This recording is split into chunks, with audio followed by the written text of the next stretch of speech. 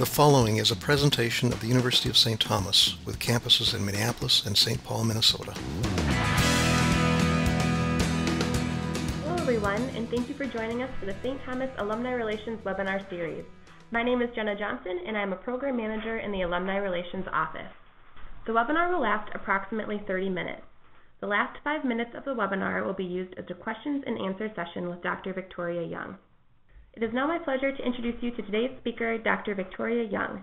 Dr. Young is a professor of modern architectural history and the chair of the Department of Art History.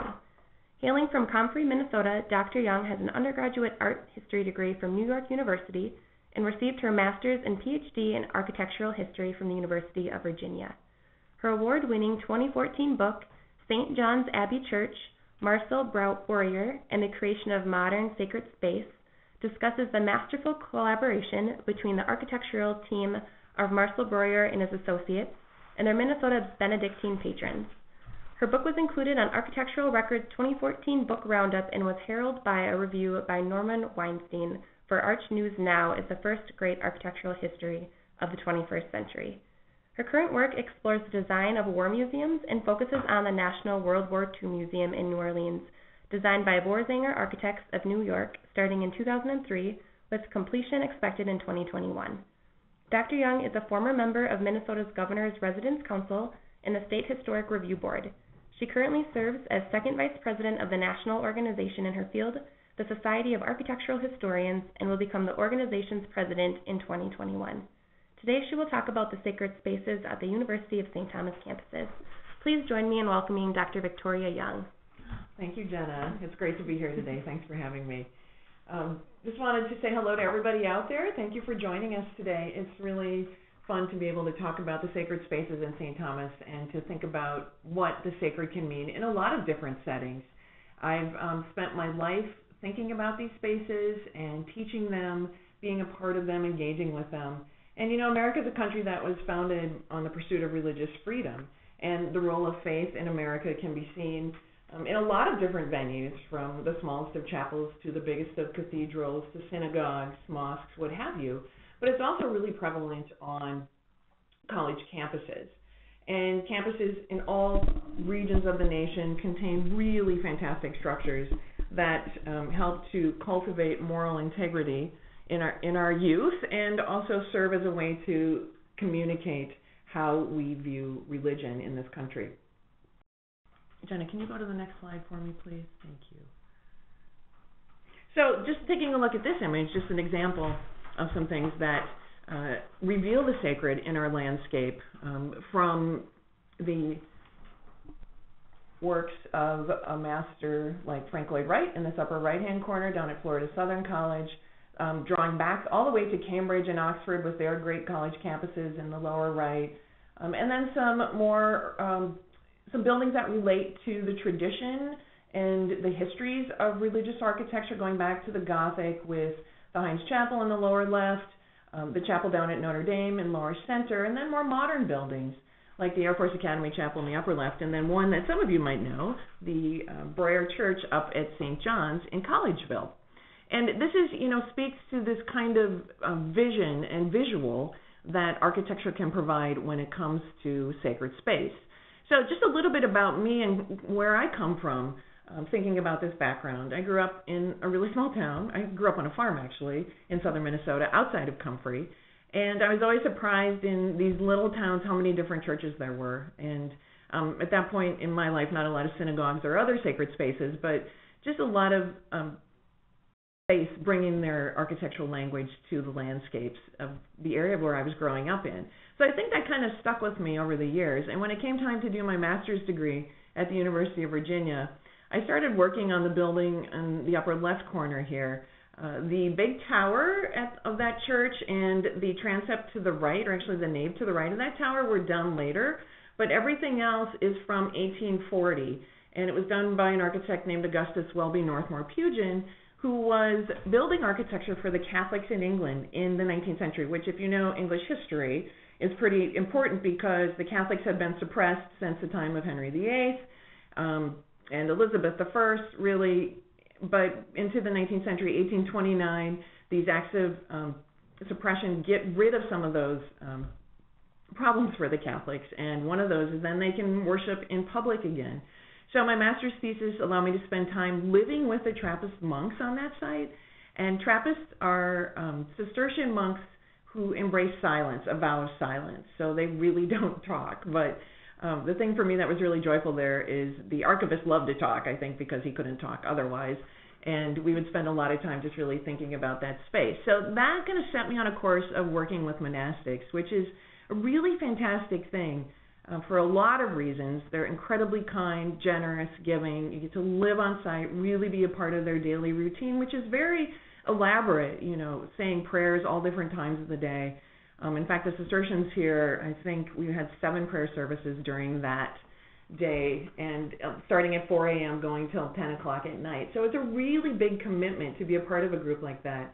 But it's also, they keep really fantastic records. So you can get a look at the past through all the things that they've been saving. So that set me up on a trajectory that then moved into working on Breuer's church up at St. John's for my dissertation at the University of Virginia, and then ultimately the book. And again, I know St. John's is our rival in a lot of things. I embrace that, but I embrace it in a really positive way. And so do they, and so do all the people here at St. Thomas, right? We have this really hearty competition with them, but also it's a really lovely thing. In fact, Johnny's marry Tommy's all the time, right, Jenna? And so it's been a real pleasure for me to work on this project and have the support not only of St. Thomas, but of St. John's. As I looked into, again, monastics, in this case Benedictines, working with an architect, Marcel Breuer, whose name probably isn't too familiar to most of you, but he was a very important architect in the middle of the 20th century who was taking modernism, and in particular the use of concrete, to new levels in his designs. This was the first sacred space he'd ever done, and it was a result of a really powerful collaboration between the Benedictines as patrons, kind of coaching Breuer, who was born and raised as a Jew and then renounced his Judaism when the Nazis started to rise in power in Germany. And just coming together, putting art into this building and creating this visual marker. And I think if you know St. John's, anything they're doing with logos, things like that, this bell banner is front and center. So that, has been part of the progression. And what I've come to work on now, as Jenna mentioned, is the National World War II Museum in New Orleans, which you're thinking, well, okay, what's sacred about that? But anybody who has a connection to somebody who served in the war, particularly World War I, World War II, you know what a powerful thing that was and how really enveloping that was of American culture in every country that was involved in the conflict.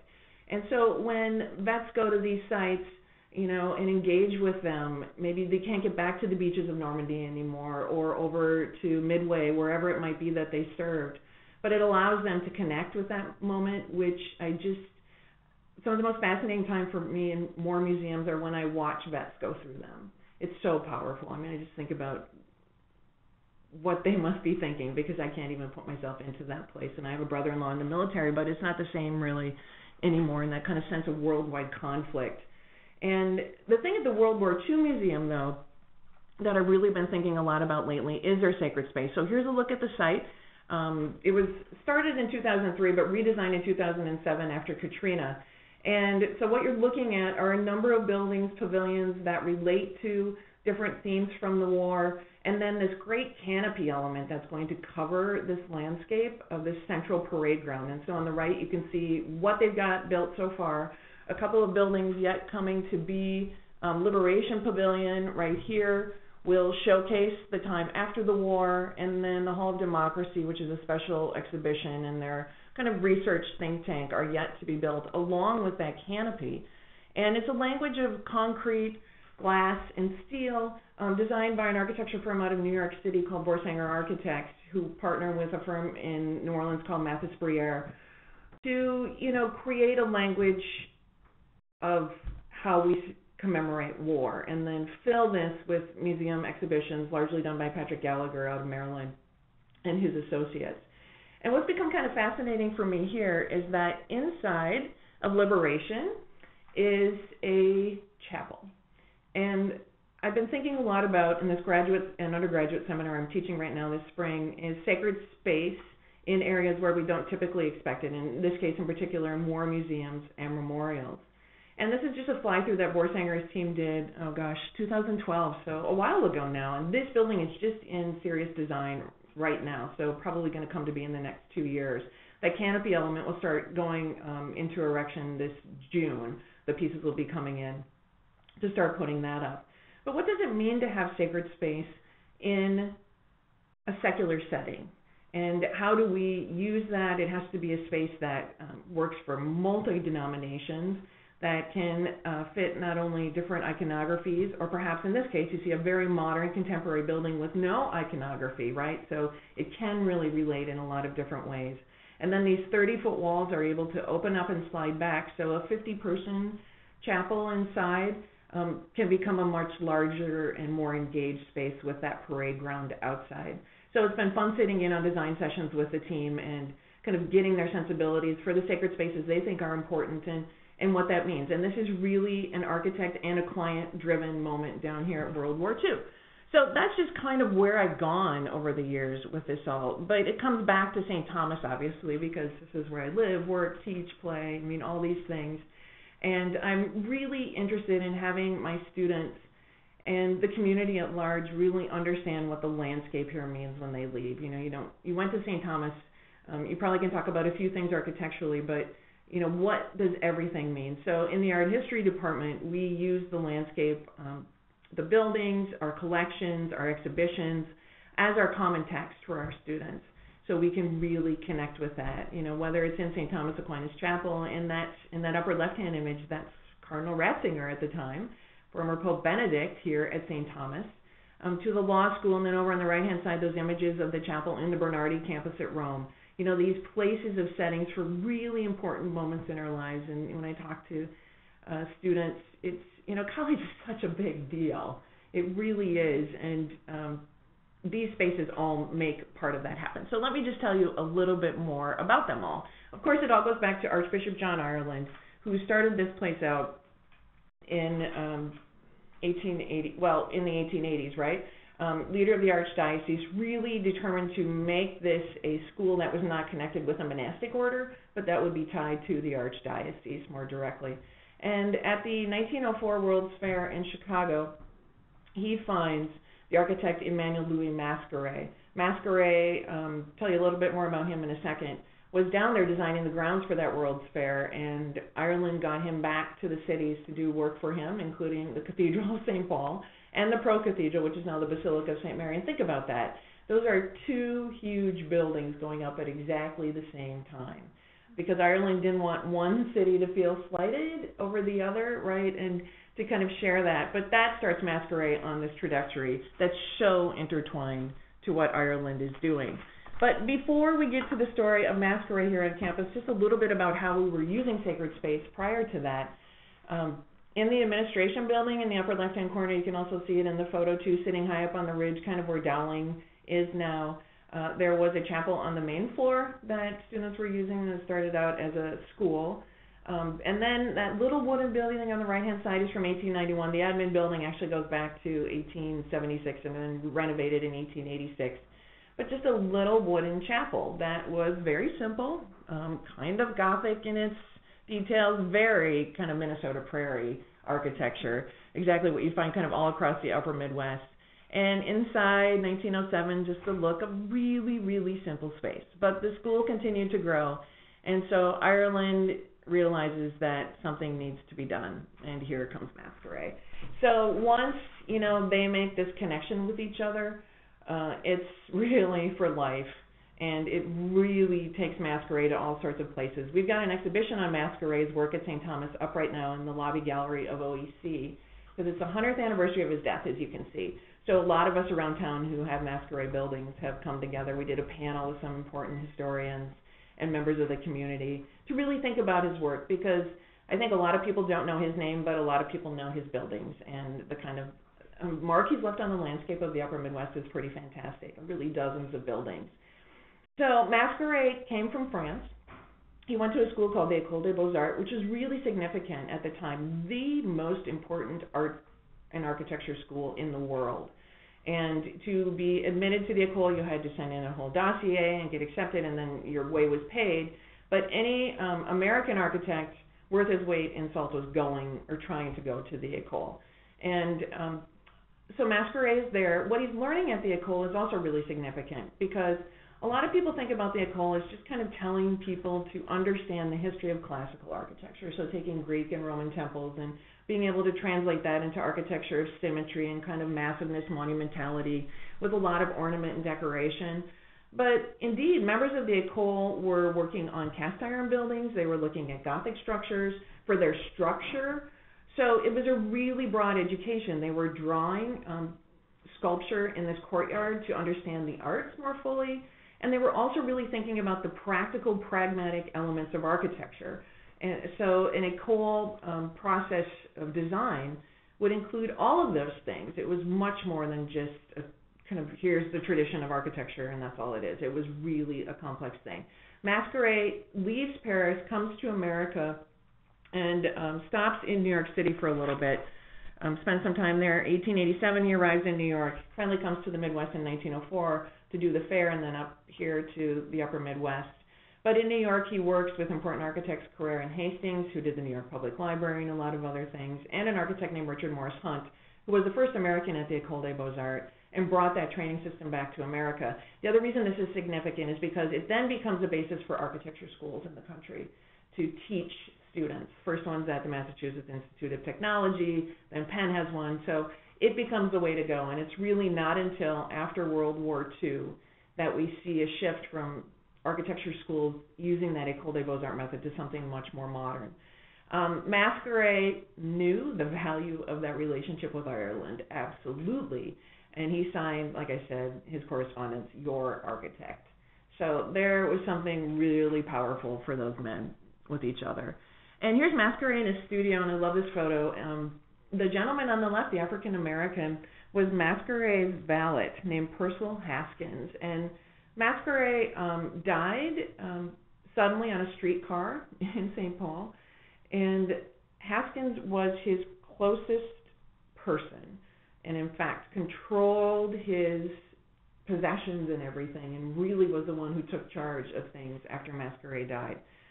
So there he is in his office, working away. But the Chapel of St. Thomas Aquinas is the gift we have from Masqueret on our campus as a sacred space. Started in 1916, announced by Ireland that it was going to happen. Anonymous donation comes in to make it happen. It's probably from Ireland too. But it allows this moment of transition here to really go from that very simple, basic, almost vernacular chapel, that Gothic wooden revival, to something much more powerful up on the North Campus. And so this beautiful use of brick, this use of symmetry, and really kind of wonderful crafting of a lot of different architectural elements. The circular window over the entry, a rose window like we find in a lot of Gothic buildings, but with a kind of more regularized tracery that holds all the glass within it.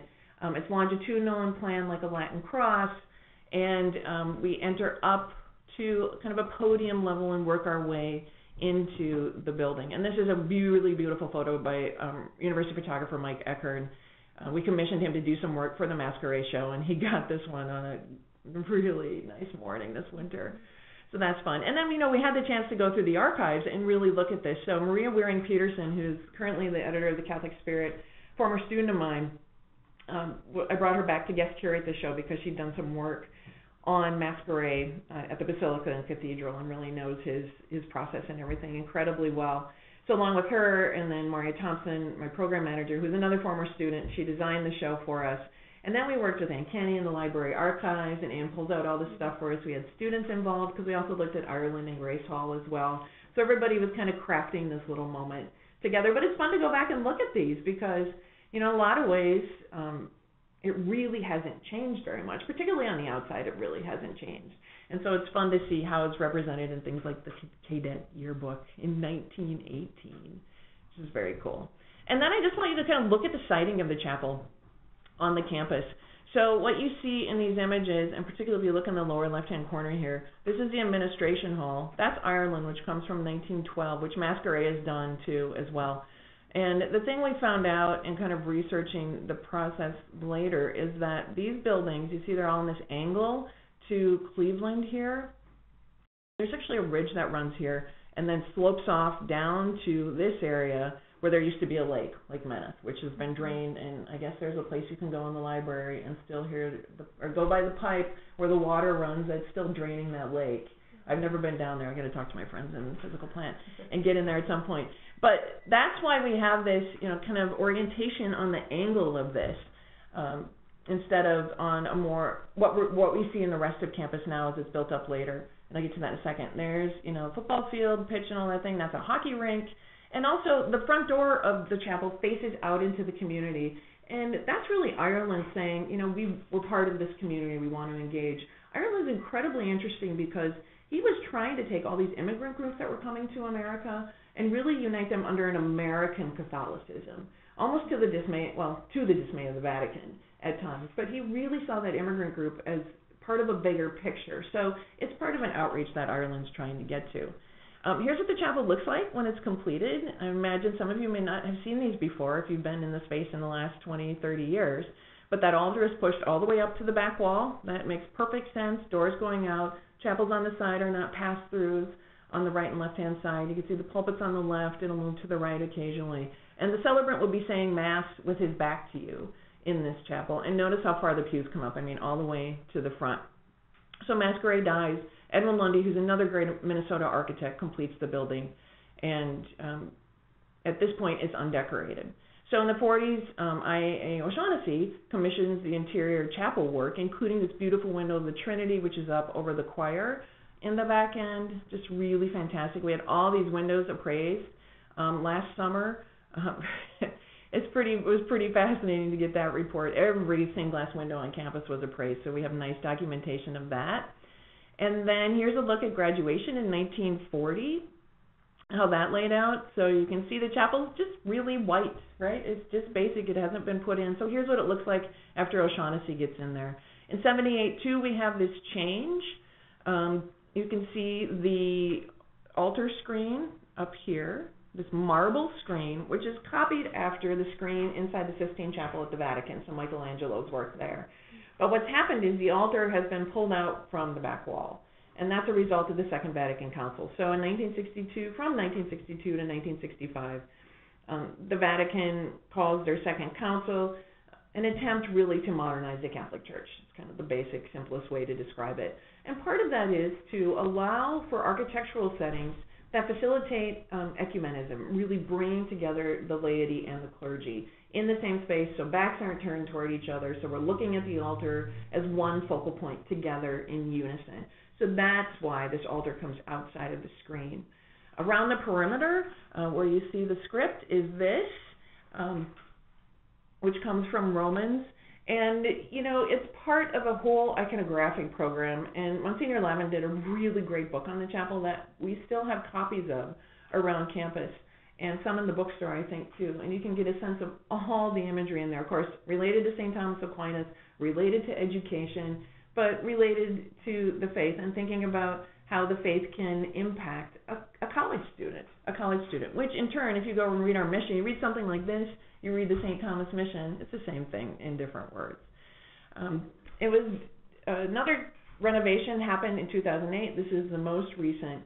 This was done in order to kind of, bring the place up to date, liven it all up, get some more visibility to the choir end, where a liturgical choir performs and that sort of thing.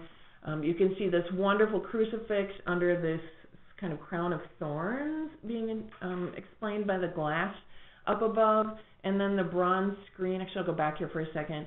This bronze screen here is about 7 feet tall, and these doors taller, about twice as tall again, with the 4 evangelists on them. And these are the 2 artists who completed that work. Father James Nodebart has some architecture training, art training, done a lot of work as a liturgical coordinator, so someone pulling together all aspects of the interior in accordance with church teachings. Lots of experience all across the state and the upper Midwest. And Alexander Tilovich is the artist he contracted with, who's from Belarus, now living in St. Paul, and has done a lot of art around our sacred spaces in the upper Midwest, including this really beautiful crucifix here made out of bronze. And above, that crown of thorns is made out of what's known as dichroic glass, which is glass where a non-translucent glass is fused with glass that has metals in it. so it actually changes color depending on where you are looking at it. NASA uses it for a lot of things, and that's kind of how Tilovich got a hold of it. And I just saw Mr. Tilovich recently at our masquerade panel, so it's always fun to connect with him again. But what this does is it allows a focal point back over the altar. So the altar, which is made out of wood and bronze, masquerade used those materials a lot, and Tilovich really, and Notabart really did their work, kind of searching through masquerade's career to find those moments, is movable, the lectern is movable, those doors are movable. So trying to create some flexibility within this space too, but get us a visual to the choir. That organ had come in the 80s, and that's really beautiful. 35 feet tall, over 2,700 pipes on that, and just, really livening and freshening up this space to a way that we can use it more effectively today. But I want to go back to the campus for a second because we've got other places on here. So I've kind of worked us through St. Thomas Aquinas. But here's the 1930 master plan for the campus. And what that was an attempt by the university to right the ship, so to speak, after some interesting times in the 20s. So they brought in the Holy Cross Fathers from Notre Dame to kind of take care of everything from finances to buildings to all these sorts of things. And the Holy Cross Fathers knew the work of McGinnis and Walsh architects out of Boston very well. They'd done some work at Notre Dame. They'd done a lot of Gothic revival spaces across the country. And so they asked them to create this plan for us. And the Gothic revival, the collegiate Gothic, can be traced back to Cambridge, Oxford, back to the Middle Ages, right? And it's this connection between education and religion. And really the great universities started in the Middle Ages, so it makes kind of perfect sense. And it makes sense for a campus. And in doing so, what you see is a little bit different than what we've got, right? When you look at this plan, that huge center tower where the arches are now is not completed. Aquinas Hall, and then what Albertus Magnus Hall, and then a whole bunch of other buildings that are going to be Gothic Revival, kind of back off of Summit Avenue there. But if you look in the upper left-hand corner at this element right here, I'm wondering if you know what that might be. And I know I can't get an answer from you now, but I always ask my students this. And what it is a covered football field. Think about that. I know, it's crazy, isn't it? 1930 master plan. So over the years, we've done little pieces for the magazine and for Founders Day and that sort of Heritage Day on the campus with students. And we were able to uncover some of these images. I mean, Ann Kinney had found these a long time ago. But what we found in the archives one year was a letter from the architect that the Holy Cross Fathers were working with, from actually the Holy Cross Father who was in charge to this architect, saying, and in that covered stadium, we would like a movable roof. I know, right? So 1930, they were talking about a movable roof on the stadium. And, for some people, football stadiums are sacred space. So I'm just throwing that out there because, never know. But here's the campus in 41. And what I want to point out is look what's there yet, right? Upper left-hand corner, chapel, Ireland Hall. They've always been real center moments in this new plan. And you can see Aquinas is up on the right, so starting to build out that project. I brought this in too because this is 45. This is right after World War II, and I'm trying to re-envision campus. The campus had been filled in with some temporary, or was going to be filled in with temporary housing known as Tomtown eventually. But what you see here is that Gothic Revival front, and then this really symmetrical, formal courtyard, right? Actually green space in between here, these quadrangles that lead us back to this hemicycle here. And what's in this area is a war memorial. So that was fascinating to me. And did you know that we have a war memorial on campus? Behind the chapel of St. Thomas Aquinas is Our Lady of Victory, Queen of Peace. 1950, done by an Italian sculptor. This was a memorial that started out in 1942 from the mothers of St. Thomas students and St. Thomas cadets at the prep school who had served in the wars, so World War I, World War II, and others. And there's a book with all their names on it that's in the archive. This statue now is back there, and I don't know if you can know, but go look at her sometimes because she's holding a sword in front of her. It's really a beautiful, lovely thing. And just this past summer, the Bernardi family gave us a nice gift that allowed us to really open this space up and make it usable. It had become kind of a place people weren't really gathering in or going to. So now there's benches there, there's grass to sit on, and that statue is the focus of this new Peace Garden, which is really a lovely contemplative space. And that's another way to think of the sacred, right? You know, these individual kind of moments you have with it. Other spaces on campus that are sacred, the Chapel of St. Mary, built for the seminary in 1905.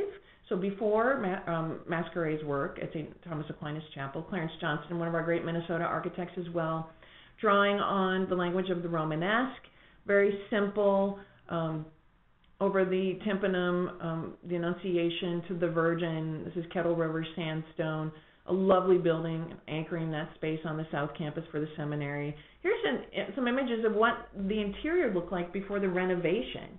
So Archbishop Dowling was very good friends with an artist named Ansel Lafarge. Lafarge goes out to the East Coast, or that's where he's from, and really an important American artist in the early 20th century, did work at the cathedral as well. And I had a student do a really great independent study on this last spring with me. And I just wanted to show you this beautiful mural. It's actually painted on canvas and then affixed to the wall. And the kind of wonderful marble revetment pieces below it, but really powerful color-wise, right? And so this is then flipped around in the 80s by Rafferty Tollefson and Linda Key, with Frank Kazmarczyk as the liturgical coordinator. Frank was also the liturgical coordinator up at St. John's.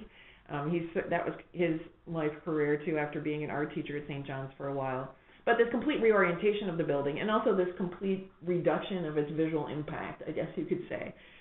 So where this picture is taken here is that same end where that apse was all colored with the murals by Lafarge, but reoriented to allow entry from the School of Divinity's new entry portico, gathering space, that sort of thing. So tying that all together. And then on the North Campus for the undergraduates, the Chapel of St. John Vianney started in 84, redesigned in 97 as a worship space for the undergraduate seminarians. And I'm not sure if the numbers hold yet today, but just a few years ago we had the largest undergraduate seminary in the country. Numbers-wise, so a really important place for young men to think about their future as priests or whatever may happen. The imagery there is very simple. You come in through this little entry narthex that you see students sitting here, and we're on a little tour, in through these doors to this main worship space. There's a little auxiliary space off to the right, and then this kind of imagery of the Eucharist, but very simple, white walls, tan, light furnishings, not too much sculpture.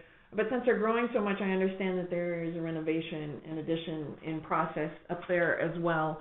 So that'll be really interesting to see it. And then, of course, on the Minneapolis campus in the law school, right there is the Chapel to St. Thomas More, which was done by Tilovich and Nodebart again. So 2005, before they came in and did the redo of St. Thomas Aquinas Chapel, of course, St. Thomas More, a great lawyer, back in the day for Henry VIII, walking in this kind of simple, again, contemplative space, using some images, but really speaking with a kind of contemporary language. And when I talked with Father Nodebart about this space, what he was telling me about were the atom experiments that were going on in the early 20th century, and he was seeing just some visualizations of these things.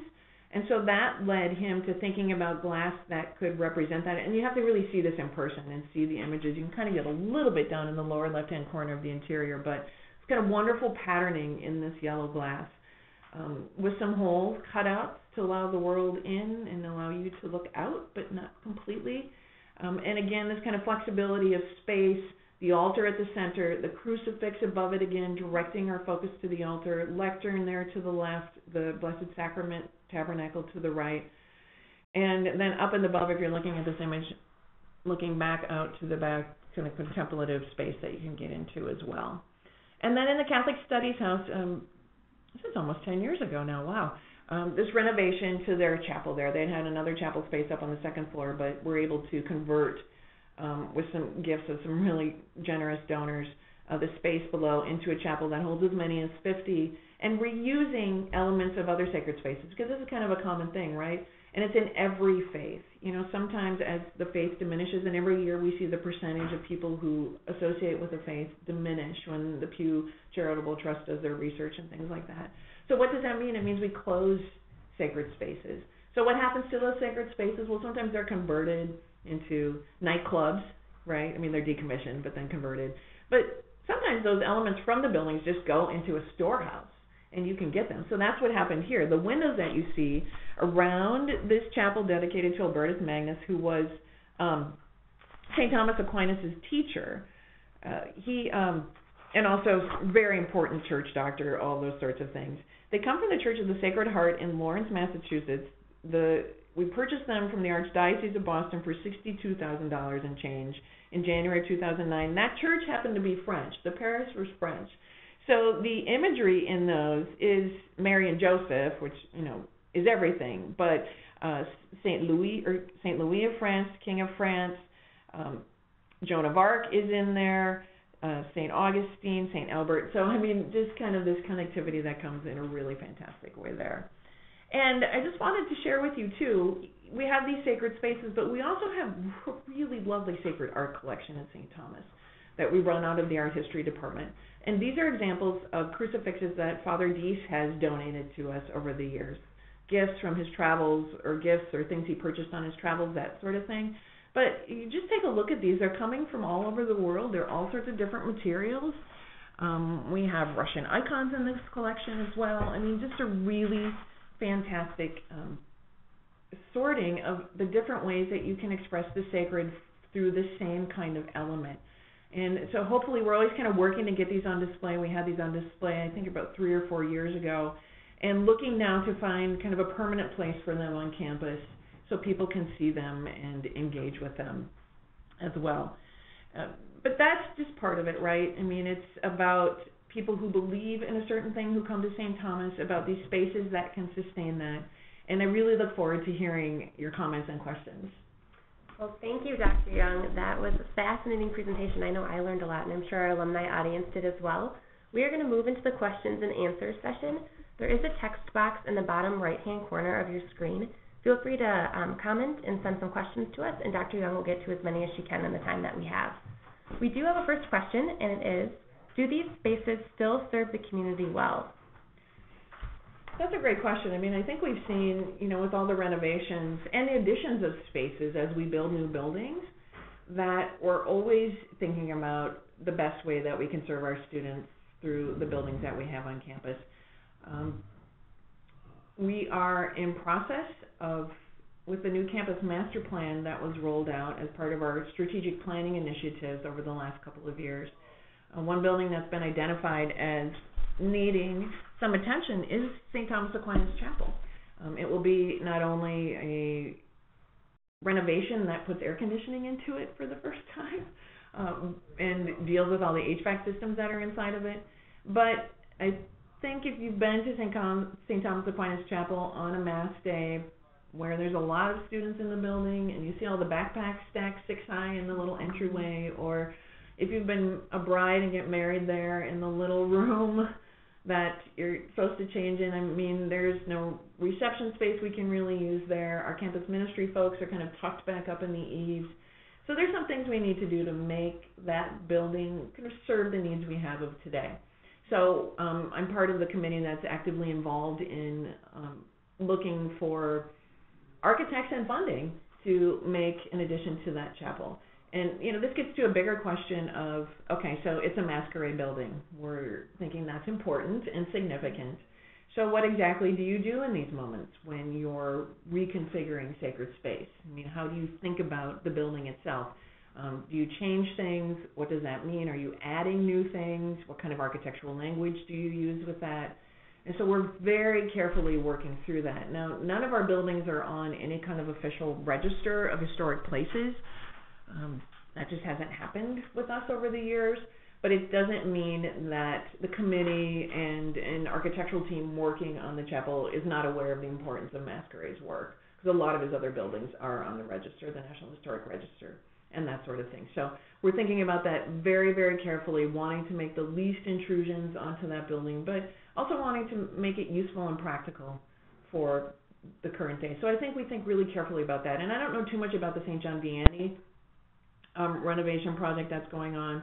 I do know that Father Michael Becker, who heads that, has a lot of time in architecture. He built a really fabulous church out in St. Michael. So I feel really confident that that's going to go forward incredibly well, too. Awesome. The next question is, what became of the painted canvas from the St. Paul Seminary?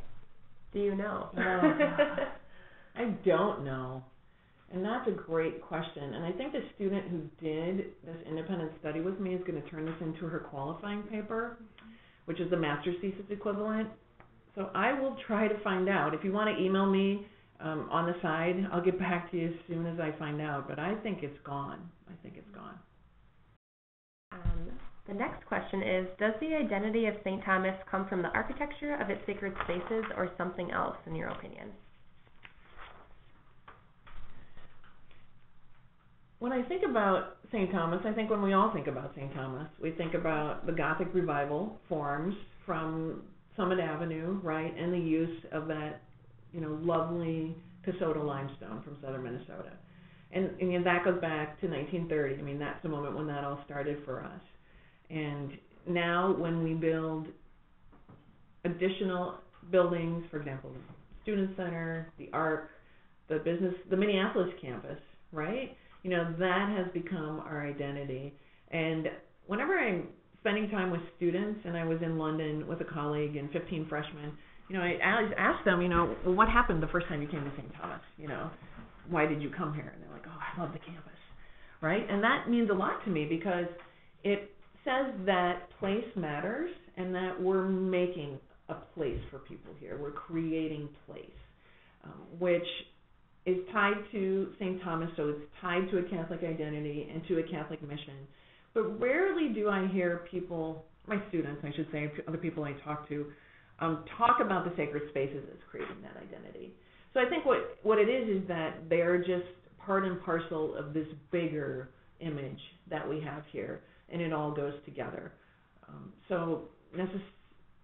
Does St. Thomas, would people say, oh yeah, I went to St. Thomas because of St. Thomas Aquinas Chapel? Somebody might, but I don't think that's where it's coming from. I think it's coming from this bigger visual that we've created. And rightfully, creating an identity is a really important thing. Corporations spend millions of dollars to do this, right? Or they change their identity, or they change their logo a little bit to freshen it up, whatever it is. But that really sustains a place, and so it's something that you have to think very carefully about as you move forward with any kind of project. Wonderful. Thank you for that answer. The next question is there any type of guide sheet to these sacred spaces on campus or an online information source? There is a basic listing of all the buildings on campus through the university archives, and there's a couple of guidebooks. There's one by Monsignor Lavin on St. Thomas Aquinas Chapel, and then there's a book also by a former MA in Art History, Noreen Waters, on the Chapel of the Seminary. Other than that, no. There are kind of little bits and pieces in the newsroom on these things over the years. That's where you find the most information. We have some pamphlets we've done over the years when I've had kids working on Heritage Day or Tommy Day or whatever we call it in the past. We've made some brochures that we've had on site that day, but we haven't really put those up live anywhere. So there's, unfortunately, and maybe this needs to be fixed, probably does, no one place to go for information on all these things, but kind of a variety of places. But you can always be in touch with me, and I can provide you with some other places to get that information. Wonderful, thank you. And the last question that we have time for is, where is your favorite sacred space?